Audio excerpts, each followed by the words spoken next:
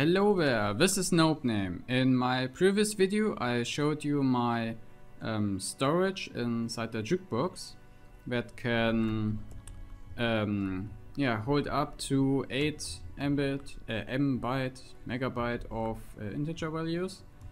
And I mentioned in that video that I'm currently working on a computer inside Minecraft. It's kind of like the 2.0 version of my MC64. That's why I called it like that. And the cool thing about it is all the data is stored inside this chest. And in today's video I want to show you the program editor. It's still work in progress, but it already looks quite fancy, and that's why I want to show it to you. So this is what it looks like. Above here there's nothing. You have to set your chat to certain settings once I give you the computer for a download and if you want to use it. So it looks exactly like this. You have to set the scale to 50%, for example, but yeah. Alright, so this is part of a program here. Here you can see the number of a command, and in here is the currently selected command. You can edit it, you can add a new command at this position, and all the other commands, including the command that is currently at this position, will be moved one down, and the last command will be deleted because you only have 1024 commands in total. And if you remove it, this command will be removed, and therefore at the very end a new command, a new empty command is added.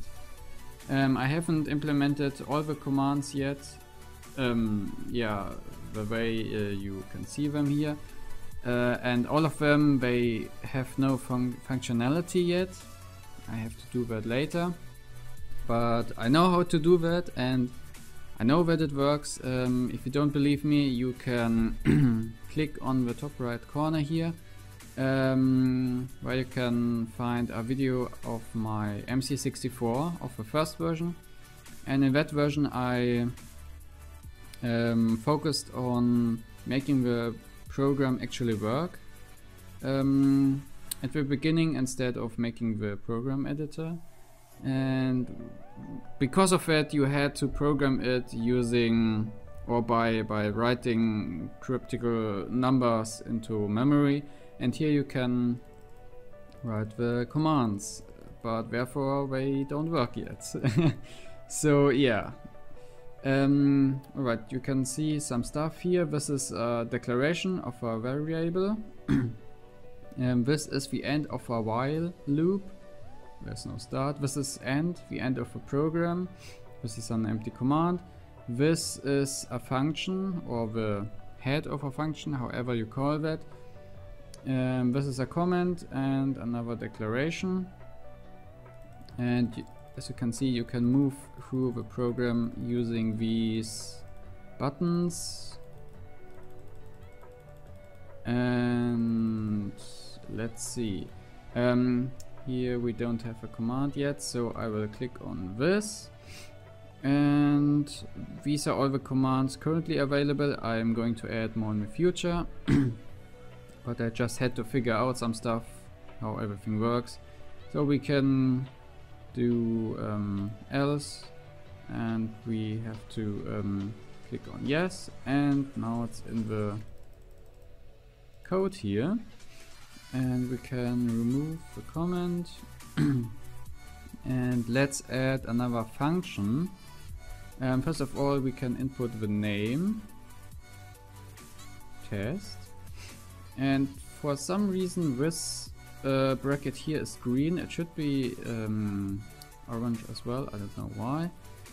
And yes, we want to add a parameter, and value doesn't work yet, so we are going to add a variable, and we can name it however we want. Now it's in here, and we can add another variable. You can have up to 6 variables. No, we don't want to add another one, and we want to save it, and now it's here.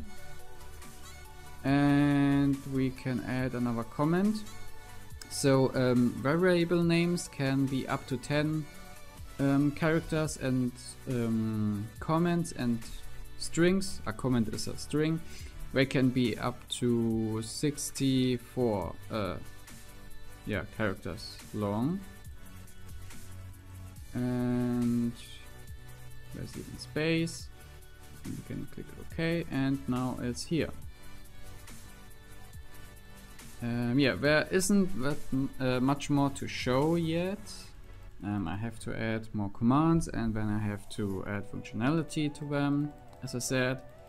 But yeah, I thought this is really cool. It's kind of string manipulation in Minecraft, and I hope you enjoyed it. And in case you're wondering how this works, the basic idea behind this is, let's see, data get block items. There's an item in here, and the item has a certain tag, and I mentioned in my previous video that you can add whatever tags, NBT tags, to items you want, as long as they have the NBT syntax, and I called it sys for system. And let's see, I think I can use TMP. Oh, I have to change the game rule. Yes, you can see the NBT data at this position in the block is just an empty list, and we can modify it. Modify. Oh, I have caps lock on, and we can append, so set at the end of a list a certain value, and we can input an A. And if we print it out again, you can see there's an A in here, and if I append a Z, I now have 2 characters in this list. And using telraw, oh wait, let me copy that. Telraw add a NBT